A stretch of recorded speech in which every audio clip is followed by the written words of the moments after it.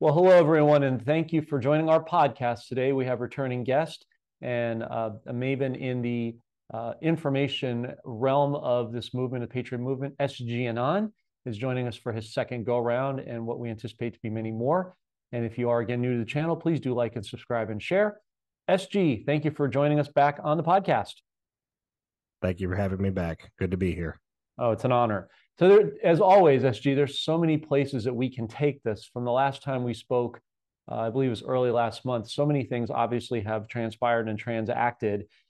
Let's start a little bit on the your area of expertise, the geopolitical front, with respect to what's going on with some of the supply chain issues, Iran being inflamed in the Red Sea, Strait of Hormuz. I believe that one of the U.S. drones was shot down either today or yesterday.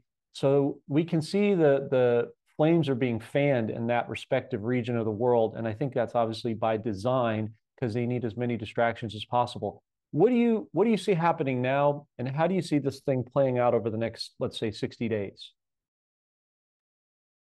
Well, what we've got happening right now in that area, and I appreciate you starting with this because it's really important and it's going to come back to U.S. energy markets in a very significant way. What we've got in that area is a disconnection of worldwide shipping lanes from this idea of maritime safety. You've got a disempowerment of major choke points of worldwide supply, commodities, goods, et cetera, that go through these areas, right? The Suez Canal, of course, being at the tip of the Red Sea, that's a very significant transit pathway to the most of the rest of the world. The Strait of Hormuz responsible for more than 20% of the world's liquefied natural gas, petroleum, crude oil, et cetera, that comes through there. And this all coincides right against the backdrop of an Iraqi government financial reset, which has been authorized and essentially given the go-ahead within Iraq as of January 1 of this year. And so we're witnessing the literal choking out of the petrodollar, but we're also witnessing a strangulation hold that has been on the supply chains of the world for a long time is now being released. In prior days past, you were not able to board these vessels or stop commerce or anything of that nature. There was no lawful justification, no rational reason for the public face to go in and perform any sort of good work, right? Everything was sort of under the laws of the seas. And if you attempted to do so, regardless of your intentions, you were cast as a pirate. So the same is true in this situation, except now we've created a wartime condition, a public facing narrative control situation. We're also going in, we're interrupting major levels of commerce, major shipments of fuel and oil.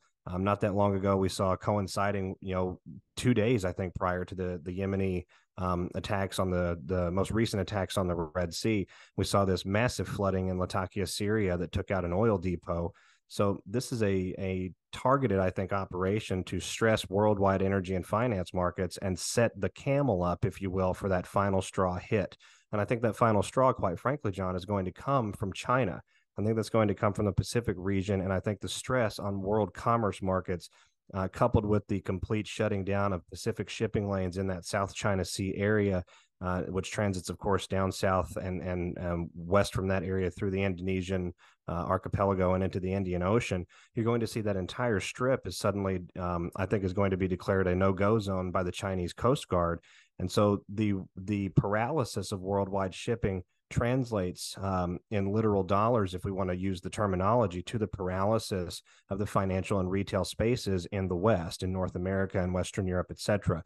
So this and again, the backdrop of doing this against the drop of the petrodollar means that you're going to also be strangulating the backfall, the bulwark, the backdrop, if you will, that is supposed to prevent, the collapse of these particular institutions that we're talking about. So this movement, is a coordinated, I think, military civilian sort of alliance type movement where you have businesses that have positioned themselves to absorb heavy losses. You have militaries around the world conducting exercises that are clearly affecting massive shipping lanes, even publicly now. Just recently, I saw an over 60%, an over 60 cents spike in the price per gallon for gasoline, what the Europeans would call petrol in my area. So this coincides very nicely with the events that we would expect to happen, right? Because there's always sort of a drip down. There's always sort of a time delay between these events happening geopolitically around the rest of the world and then moving themselves back to the North American, markets and homeland and bringing themselves to roost in Eastern Europe, in Western Europe. So you asked me my prediction for the next 60 days. I see this powder keg getting much more lit up, possibly even including some sort of action from China. We really don't know. China has been sort of silently in this operation for the reclamation of Taiwan since late 2022, and whenever that operation goes public and overt is anybody's guess. But I would assume that in that fanning of the flames, you're going to see significant economic downturn events or significant stressor events on manufacturing and commerce that are going to make themselves known to the mass public. Yeah, absolutely. Absolutely. You brought up many salient points, but two that really struck me is about Iraq's reset, because that's obviously something on our channel we key on in, as you know, quite a bit. That's why I was asking about the distractions, because I believe that they're going to use as many of those false fronts to get all those bills pushed into Parliament with Soudani, get the reforms. You have Macron and you have Erdogan, which I believe, if you translate his name, means red dragon, ironically, coming into the area of Iraq to sign off on the HCL gas law. And also, to your point about China, we reported last week, amongst others, that their CSI 1000 index, they've lost almost 30% of the value, which is devastating for any country, especially of China's population status. So we have that front going on. Then we have the other sort of unmentionable, but needs to be brought out, the elephant in the room, Israel, right? Because we believe they're going to make a grave mistake with respect to Iran's secret nuclear power plants. You and I touched on that last month. But as a reprise, I believe some of their ships are on fire today. You had some drone attacks. What do you see with Israel's role in all of this, on the backs of that, and how precipitously or how quick do you see them kind of getting involved in this conflict? As it pertains to the broader struggle in the Middle East, I think that they're already involved. We've got the Israeli Air Force that's hitting Syria. The Israeli Air Force just today hit Lebanon openly. Hezbollah declared war a couple of weeks back, and so they've been, amassing assets down in the south of Lebanon. It's one of the reasons that the Israeli airstrikes that these strikes just occurred. I think Israel's role is twofold in this, quite frankly. I think Israel's role if we were to say a philosophical standpoint, if we were to take it from more of an esoteric lesson for humanity, it is that government and people are very separate in today's day and time, and they're not supposed to be. The Israeli, we the people, are amongst the most terrorized individuals in the world. If you look at the fact that they had law enforcement turning away individuals trying to buy literal food for their families because they didn't have a card that showed that an experimental drug had been injected into their skin. But at the same time, the Israeli deep state government is heavily controlled and influenced by the Israeli Mossad, which is the same sort of setup, the same sort of shadow backdrop that all of the NATO Western models also follow: the CIA, MI6, the special services, Canadian intelligence, things like that. So Israel's role from a militarized standpoint would be a governmental or a deep state role, right? What is the role now being played by the Israeli deep state government? That role, I think, is self-protection and self-preservation at all costs. But ironically, you're seeing the actions being taken by the Likud government, specifically Netanyahu, who I believe capitulated to Trump in 2017, that are antagonizing the entire region, right? They're antagonizing very, very old faith-based wounds, quite frankly, very, very old cultural dogmas that have taken themselves, with a strong root in that area of the world. And so what we've got is we have the Netanyahu government's decision making that seems to be slow walking the entire Israeli government, the Knesset, Tel Aviv, Jerusalem, all of the functioning institutions that govern that territory. It seems to be slow walking them towards some sort of absolution. The absolution, I believe, is going to come on behalf of Turkey. I think you're going to see a multifold Arab coalition that will very quickly, and I mean in a matter of hours or just a couple of days, will roll through the desert countrysides in that area of the world and will roll themselves into the Israeli nation state. I don't think that the IDF, while admirable and their fighters are well trained, I don't believe that they're going to be able to handle a multi-pronged coalition in a shock and awe campaign style format.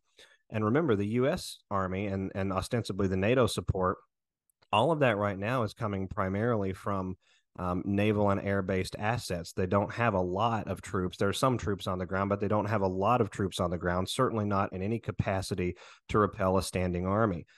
Most of the United States Army is in Eastern Europe, and it's not modernized for this sort of rapid transition into active duty, frontline combat. The NATO militaries are so choked for ammunition, fuel, things of that nature due to the actions of many of their governmental actors that they're also not able to field much kinetic support. As a matter of fact, they're looking to save face because it's not been that long ago that Britain said they were going to deploy one of their largest aircraft carriers, and then at the last minute backed out for a propeller issue, which if you're experienced in making things up, that doesn't really sound very feasible, considering that the amount of preparation and the amount of inspection that would occur to a vessel like that for a number of months prior to its departure. There's no way that that was missed until the last minute, right? So we're looking at the Western powers, that military intelligence block, which is, and I say military intelligence because, or excuse me, let me rephrase, intelligence community block. Let's separate that out from military intelligence. The intelligence community block of nations, the Five Eyes, the Mossad, the CIA, etc., are not positioned in a way to stop a shock and awe campaign of a standing army in that area of the world. But Russia isn't positioned to not only assist with that, but to actually benefit from that. Just recently, we had a number of individuals from the Palestinian Gaza territory that were invited to Moscow to participate in discussions with the Kremlin. The Iranians, while not necessarily taking the same viewpoint of Islam itself and of the world itself as some of the other factions of the Sunni Muslim world do, all of the Muslims sort of believe themselves to be brothers in arms in the same fashion that the Slavic community in Eastern Europe sees themselves to be ancestrally, basically brothers. And the same is true of the melting pot of the United States, just in a different format. So where this goes from here, I think, is the complete disempowerment of the Israeli deep state. There's a number of things that will be exposed, I believe, by going into Israel as an Arab coalition. One, I think you're actually going to see protection offered to a great deal of the We the People citizenry in that area. I don't think that you're going to see a bloodthirsty coalition that seeks to, carry out eye for an eye revenge. And the reason I say that is because of what was done with the Abraham Accords. And the peace deal that was negotiated by Trump to prevent such an action from arising in the future. I think you're going to see the disempowerment of the Israeli deep state government. I think you're going to, and that's going to be very public. I think you're going to see the involvement of the Israeli Mossad in manipulations of nations around the rest of the world, to include the United States of America.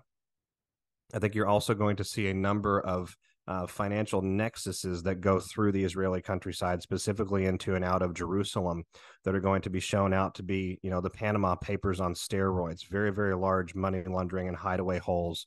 It was actually out of Israel that a war game was ran simulating a cyber attack that collapsed the entire SWIFT financial system in the West, which Israel, of course, is a part of. So I think that, what role Israel has to play, John, that's such a tall question. They have a role to play in awakening the consciousness to the layers of infiltration and how that actually works. They have a role to play to show what brainwashing and total media control can do to a population, and specifically that population's perceptions and perspectives about the rest of the world. They're going to showcase out the intelligence community and their involvement in the manipulations of the finer actions of all governments, especially here in the United States. There's a lot of different biological terrorism. There's over 40 biological laboratories in the Israeli countryside. This is one of the smaller nations in the world, and they have a concentration of biolabs to rival that of Ukraine, which is several million square kilometers. So to look at this and to see this fleshed out, and how this may pan itself out, I think that a number of things are going to come as a result of the actions that Israel is taking right now. And again, just to close this segment off, they seem to be doing at a governmental level the exact opposite that the intelligence community, which would prefer to remain in the shadows, unannounced and sort of unremarked, is not in agreement with. Yeah, exactly. No, that's a really beautifully drawn out overview of what's going on there. It is a tall order. You're right, because there's just so many aspects at play. It's like subdivisions or subfiles within the roles of their responsibility. Let's do a excuse me, a two-part question here, SG. Just drawing back to your first point about sort of the manufactured oil crisis. We know that when that tipping point happens, it's going to spike oil up exponentially for a time. The first question is, when do you see that happening, and what do you see the potentiality of that rate being at its at its zenith? And then the second part is, you see a lot of things going on back here stateside. You have truckers refusing to now bring goods and services into New York City, I believe, as of today. As you rightly pointed out, SG, and I was going to say that as President Trump had already pre-orchestrated, peace deals that he's now going to, trot out in front of the public for public consumption to see. You have bank failures happening. I mean, branches going, haywire and going out of business. You have Nike that laid off 2% of their workforce starting last week. So how do you see the oil part? And then how do you see that coinciding with what happens over here stateside? Well, let me start the segment by first saying that I'm not a financial or strategic advisor, but these events, I think, have to move themselves in a direction that is hyperinflationary to some degree, simply because of the amount of fiat currency that is out there and the disproportionate supply versus demand situation that exists and has existed for a long time. But when you're strong arming every nation on earth, either militarily or economically, right, you can create artificial demand where there's far excess supply to demand, and you can manipulate the other side of the equation. That's no longer true, and it's being proven itself out as one nation after another ditches the U.S. dollar in trade. As a matter of fact, Egypt just today ditched the U.S. dollar. Cairo will no longer participate in trade with the currencies that are manipulatable at that degree, right? And the U.S. dollar, as much as we would like to believe it has been a bulwark of strength and liberty and a beacon of freedom in a sense of what economic achievement can be, that imagery, that casting, right, of the dollar itself has not been truly accurate in about 100 years, right? 1913 to this period of time, just over 110 years. So how this plays into the oil, which is the question, I wanted to set that context up because it's so important. The oil is the only thing remaining. The oil is the last step to really cutting the throat of the U.S. serpent dollar, dropping that constrictor out of the world, dealing that blow to financial markets in the West, which will cause not only a public mass awakening, but also the need for action to be taken by patriotic actors, both at the community level, I believe, and at that policy level, at that governmental level. We have to codify a better way of doing things as we move forward, or 2 generations from now, some jerk with a clever ledger book is going to attempt this scheme all over again. So in this particular process, the oil is coming, and I think we're actually into that period now. I talked about that jump and spike, or that spike in price near me just within the last 72 hours. We're seeing reports of that all over the United States of America right now.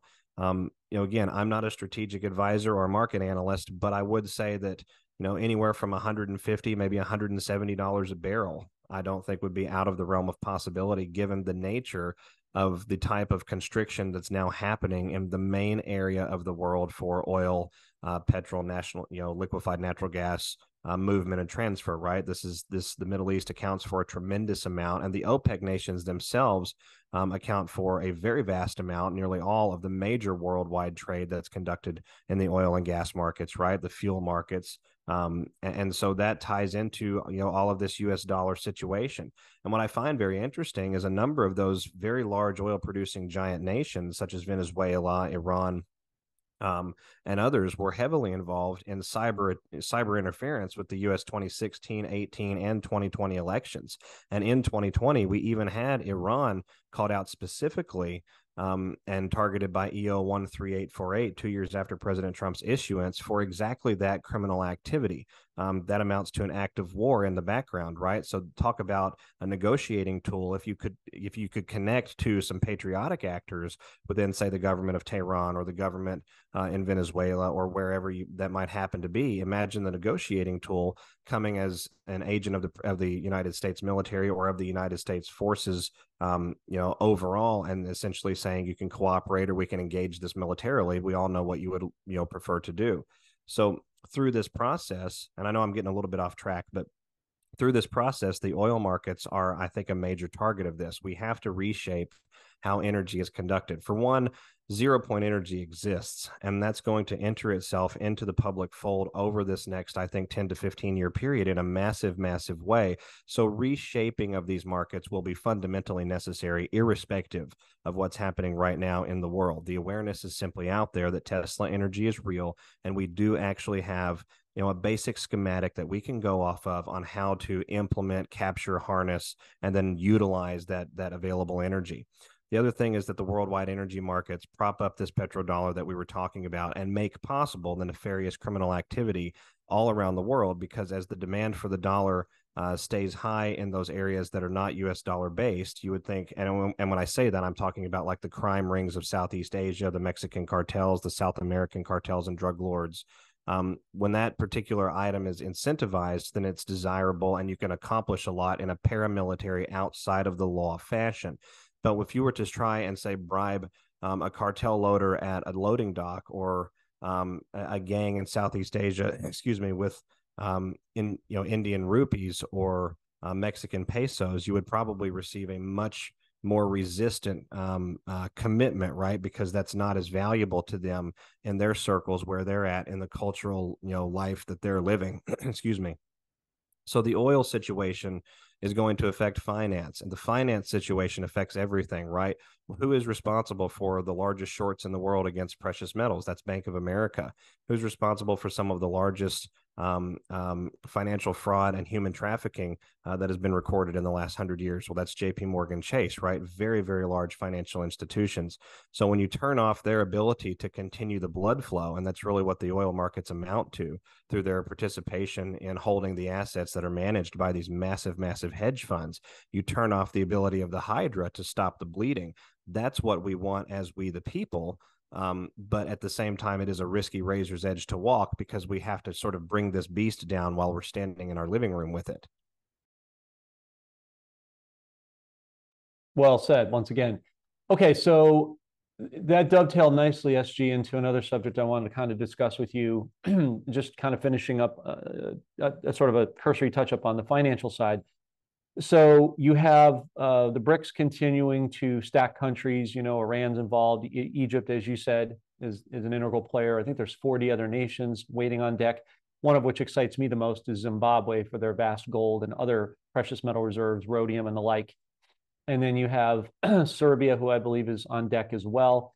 You just had Hungary's Viktor Orban kind of sort of give a very praiseworthy message about President Trump. And I think President Trump is using some of these foreign leaders to kind of tout his message out there on his behalf as he optically returns. So I guess the two-part question here is, how do you see in the next 4 to 6 months, we'll say conservatively, how do you see the BRICS? And obviously, and we know they're going to extenuate out further on, and as the year and next year comes along, and even beyond that. But in the next short term, 4 to 6 months, how do you see BRICS playing an integral role in helping to de-dollarize and change the financial landscape of the world that you alluded to? And do you kind of see President Trump working with these other leaders to kind of galvanize these countries? Because you can see France and Spain and Ireland, all the farmers are standing up and they're not having it anymore. The people are finally revolting. So how do you see that sort of playing out? Well, quite frankly, I think the two of them are eventually going to coalesce and flesh themselves out as the means by which we prevent some sort of descent into worldwide chaos. I make no bones about the fact that I look at this entire past 7 to 8 year period as a massive coordinated operation happening at very, very high levels of military command around the world, alongside patriotic actors and governments, to disempower a mafia that has manipulated every government on earth for more than 1,000 years. And I know that's a dramatic backdrop, but it is important to understand where I'm coming from if we're going to talk about where we're going as it pertains to President Trump. I believe a lot of this was actually put into place by President Trump, and sort of the idea floated to the rest of these nations to form an alliance to take out these various, multinational globalist entities, specifically that operate alongside with or at the behest of the United Nations, but also that in a way that would allow each culture and every actor and every nation state to administer some level of justice for the wrongs that have been wrought upon their people and upon their land and upon their ancestry and history by this same mafia that we just talked about a second ago. So President Trump if we remember, in 2018, gave a press conference alongside Prime Minister Shinzo Abe of Japan, where he came out and said that as it pertained to the land of currency, specifically currency manipulation and foreign exchange and trade, we would all be on a, quote, level playing field very soon, end quote. So I believe that this reset financially is the key that is coming along in this process, which will prevent a true totalitarian power grab from any sort of real success, long term around the world. If you take the lifeblood out of the system, the lifeblood being the ability to manipulate and the ability to govern value exchange, and you put into its place something that is, at the very least, much, much more difficult to corrupt and manipulate, it certainly would not be worth the effort to attempt to do so, but also provides security, benefit, commerce, trade, and the preservation of value exchange for the we the people of the world. Then that's the way I think that you circumvent any sort of victorious move that the Hydra, what remains of that deep state Hydra, could make. Now, the BRICS nations, I think, played directly into this. And I think President Trump had discussions with China and Russia specifically about how the financial arrangements and the economic arrangements really needed to look as we moved into this next phase in this next new world, right? A significant amount of our economy, for example, is locked up in the Chinese mainland. A significant amount of the Russian government's assets as of 3 years ago were tied up in U.S. finance markets and were subject to the SWIFT system, right? The Russians did sort of play it close to the goalpost, if you will, with their move on Ukraine and their simultaneous transition away from SWIFT.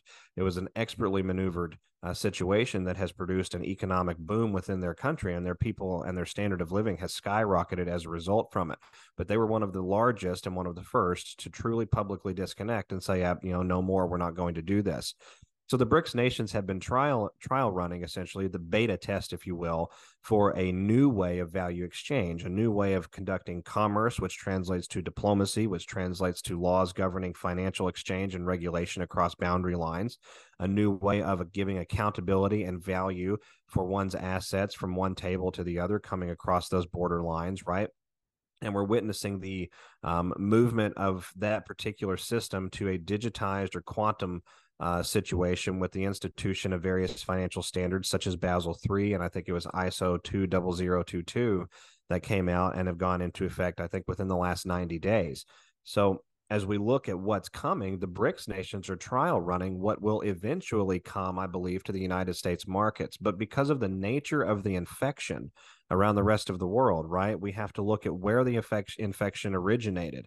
The origination point was the North American financial markets at the behest of Western European bankers, and the Washington, D.C. aid arm and the Washington, D.C. military arm of power has exported that model to the rest of the world. So once we get that model removed from the rest of the world, as Egypt just did today, we're going to see a situation where eventually the model is so heavy under its own bloated weight that it cannot stand even here at home. And you will see a system change of some sort. Again, I'm not a financial advisor, but a system change, some sort of reorientation of our financial structures here at home out of necessity for preservation of our society. At that point, I think you're going to see even the most gaslit liberal come out and say that they want Trump because of his ability to manage finance and run a business. And at the end of the day, the American people, amazing people, I'm so proud to be a part of them, but we are a little bit obstinate until something affects our wallet. And as we move forward and we appreciate that, we can perhaps appreciate how a grander chorus is developing around the rest of the world, and we are going to have our invitation to that chorus in short order. Yeah, absolutely. So well said, history. You hit so many touch points on that one conversation piece. I recently had an interview about a week and a half ago with Bill Holter, who's well known like yourself in his circle. And I asked him when, did he see a specific country playing a role as the financial downfall? And he had an interesting take, which is to say that he doesn't think he's watching China, right? He's like, who's going to blink, us or them? Like you said earlier about China and the role they play in this instrumentally. But his contention is that basically it's going to be a 3-day domino effect, that someone's going to read their 401k or their pension statement, whatever, and say, well, I'm fine, I'm good, I've got mine, to your point of obstinacy. And then on a Monday, not be able to get in the banks, everything will be flushed out and completely eviscerated. So it's really good that you kind of touched on that and kind of how that all plays into this. We talked about this issue, SG, the next question for you last month, but it's kind of gone dark, and I was very curious to see what your take on this was with respect to the China-Taiwan conflict that we know is being used for a number of different purposes. One of which I believe is to free up Vietnam enough out of communism to free up their Vietnamese dong currency, which plays prominently in this. As you know, they've been part of the WTO since 2004, so they're no strangers to that market. But what do you see as far as the China-Taiwan conflict?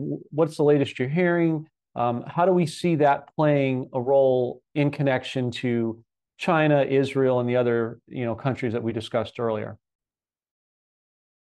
Well, it's very interesting that you would bring that up because we're starting to see the essences, the hints of movement on that issue breaking themselves out even to the public fold. And I think that circumvents the level of military information clampdown that's happening in the Pacific region.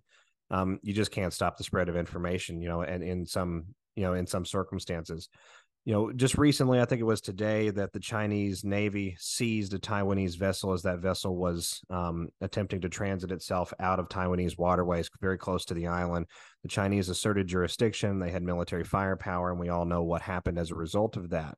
I'll have to investigate it and see what the main reason for the seizure was. This is always, a message within the message situation exists around the world right now.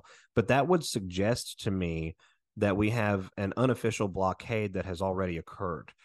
Vessels are not being allowed to leave the Taiwanese island. The U.S. Navy has been very active in the region running sorties. They recently ran an air mission over the South China Sea, which is sort of kind of, flipping the Chinese off in some regards. And so we're seeing this situation get a little bit volatile in some regards. But, the blockade of Taiwan has to occur before military action. Specifically because you've got a number of submarine assets that can leave that island carrying all sorts of who knows what, and without the ability to survey and track several 100,000 square miles of ocean all at the same time, which is what is now being, I think, coalesced and congealed in that area, you would run the risk of some of these actors getting away. I believe that the nature of the diplomatic, reemergence reunification with Taiwan and the Chinese mainland I believe that the details of that have already been fleshed out. We saw a couple of U.S. delegations actually head to Taiwan almost immediately after President Trump in September of 2022 said in a speech in Pennsylvania that China with Taiwan would be next, referencing Russia and Ukraine. That was the first time that President Trump had publicly stated that China would move on Taiwan, even though patriots and Anons have known for the last couple of years that if the biological terrorism conducted at several Taiwanese institutes is true, we have to have some sort of military campaign in there to neutralize some of that. And of course, those biological terrorism institutes working very closely alongside with the AI-driven transhumanistic agenda, because Taiwan is the world's largest producer of semiconductor chips. So, tying all of this back together, we're seeing movement now. We're beginning to see transition of Chinese assets across that South China Sea. Through these various news reports that are coming out, I've seen several Twitter feeds tracking the activity of Chinese aircraft, and they have literally buzzed the island, which tells me that the Taiwanese air defenses, at the very least, are not being engaged and perhaps may not be very sufficient. That could be a chicken situation, us or them, who's going to shoot first. But that would tell me that the Chinese are very, very emboldened by what's happening, and they're not expecting any serious resistance, at least from the Taiwanese in that situation, that would cause difficulty in the campaign. The wild card, I think, John, with all of this is North Korea and Kim. We've got President Trump that has highlighted Kim's ability to certainly command an audience, but also that he has very capable strategic missiles. These delivery platforms are capable of carrying a nuclear warhead, and they can, they're very accurate, and they can target very large areas. And they're currently running live fire drills, and have for the last 2 weeks, into the North Korean, I think it's the Pyongyang Sea. Pardon my pronunciation on the geography there. It's off to the southwest of the country. They've been shooting these missiles out and literally dropping them right into the ocean, I think, as a putting their feathers up, or putting their fan up for some sort of event. I wish that I understood more about how these events could play themselves out. There's just so many directions that it could go. You could have some sort of Chinese missile used against a U.S. asset. You could have a North Korean misfire, a claimed misfire that would set off a shooting mission. The South Korean, North Korean situation, I think you're going to see the 38th parallel dissolved in this process, and some sort of single form government or some sort of reunification of the Korean Peninsula is very likely to occur. So in this process, Jon, there's so many different directions that the Pacific theater could take. It really is the key. It really is, I think, the linchpin to a great deal of what's happening, because a military campaign in the Pacific would activate Article 5 of NATO, because we know the U.S. Navy assets are in that area and they would be caught in the crossfire. Would NATO be able to respond?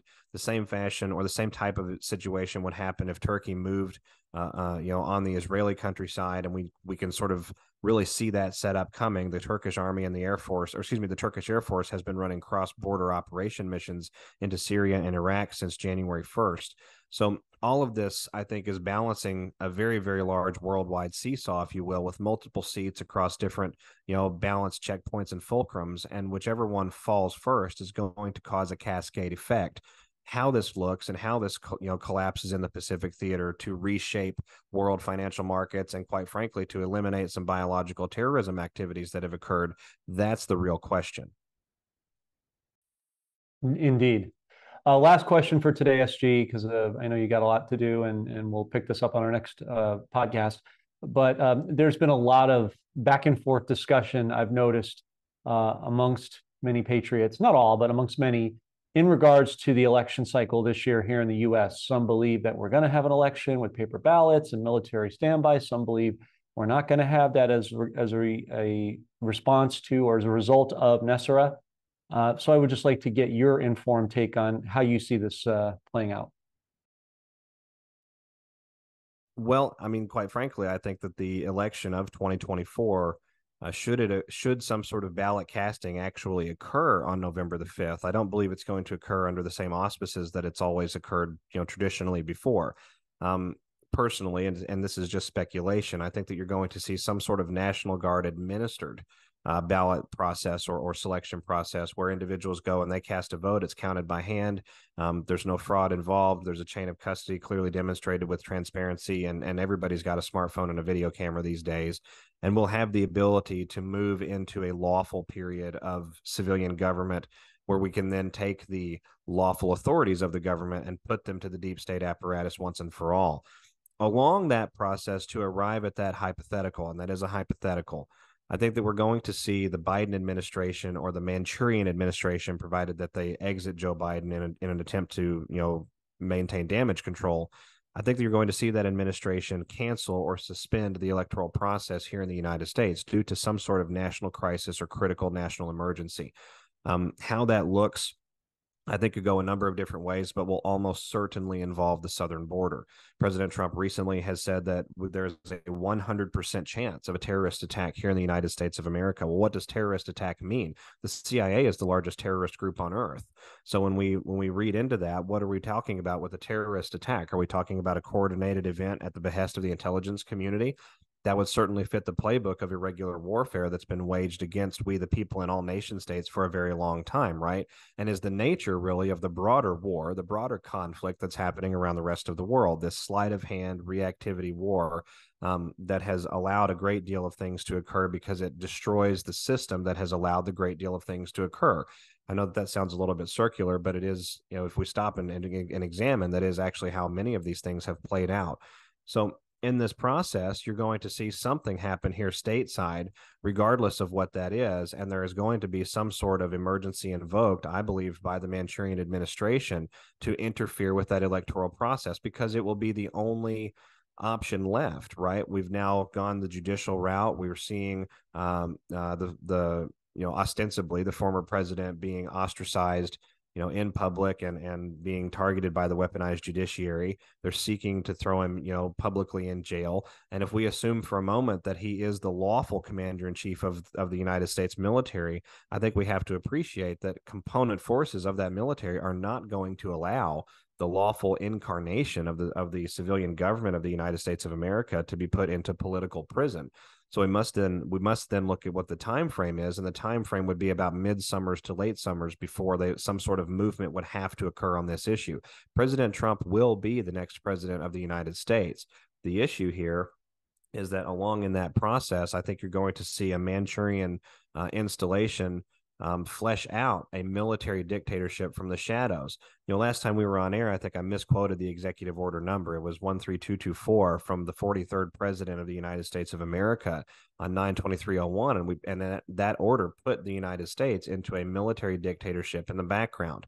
A significant portion of the Bill of Rights was suspended under wartime national emergency, and the authority to do so was derived from the 1973 War Powers Act. The War Powers Act codified into U.S. code the ability of the president to circumvent the constitutional stipulation that Congress be the one entity, the one and only entity to declare and make war.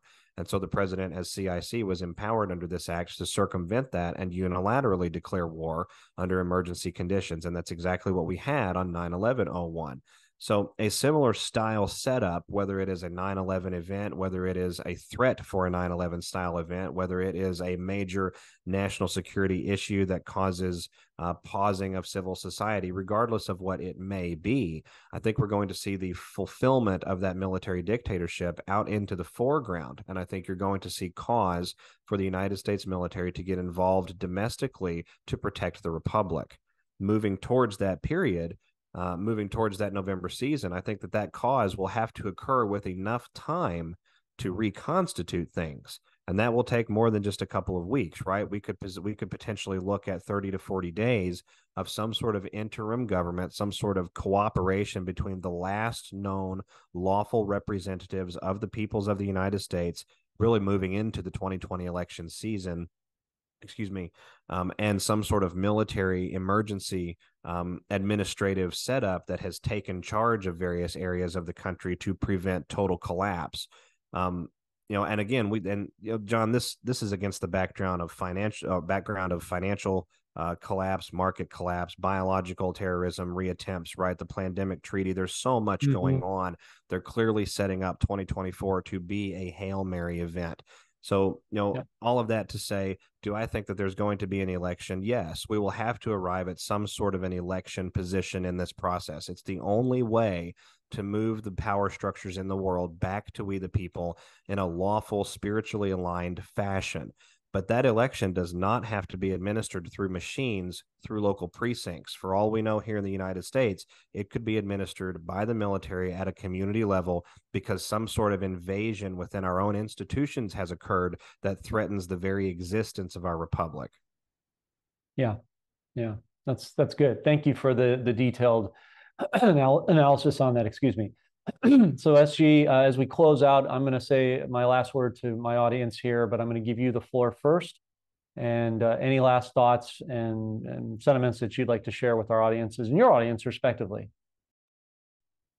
I mean, my last message would be that we've talked a lot about things that seem certainly intimidating, certainly foreboding, a little bit scary, quite frankly. But when we appreciate that the bad things are now happening to them, that the system of control is now crumbling right in front of their eyes, that just like sand slipping through their fingers, their control over we the people, especially in the consciousness and narrative space, is evaporating and just falling away. There is cause for joy in all of this, because at the end of the day, if we look at the population numbers, there's 8 billion of us, and there's about 500,000 to 1 million of them worldwide in total. The numbers really are in our favor. And I think that considering that we're in, this is year 16 of the 16-year plan to destroy America, and we're all still having this conversation and things seem to be relatively okay, I would say that we're in good hands. President Trump tells us that we're going to make America great again, and he's incredibly confident and sort of beaming with his own cleverness at these rallies sometimes. So I really do think that there are just things the CIC knows that he cannot tell us. He will never tell us. It will never go on public record, but it has essentially helped, reflip the balance of power in the world back to we the people. So stay the course. At the end of the day, we win, and so does God. Absolutely. Absolutely. Well said. And folks, you heard SG. He's talked about be the people, the patriot community. And you're here because you want the truth. You want information, and you want it at the highest possible level of cogency. So you felt ostracized and maybe felt, that it was hard for you to connect with like-minded patriots out there, especially when there's all this intentional division created within the ranks of our family and as just a societal construct. We understand that, which is one of the reasons that we have this channel. And what we're doing is creating right now a private sub-channel called www.therealworldac.com. And we're excited about it because our team is putting together a list of specialty folks, such as people like SG at some point, and Nick Van Yamen, myself, and others, where you'll have direct access point with us on live chats, break down very detailed analysis of various subject matters as it relates to financial, geopolitical, what have you. You'll also be able to connect with other like-minded patriots in your neighborhood, in your region, and throughout the country, and also business executives, world leaders. If maybe you have a product, or an idea, or an idea for a product, or maybe you want to create a channel partnership of some type. This is a great channel and a resource to do that. So please do check out www.realworldac.com. SG Anon, thanks for joining us once again. We appreciate it, and we look forward to having you on shortly. Thank you, my friend. Good to be here. I look forward to coming back. God bless everyone. God bless.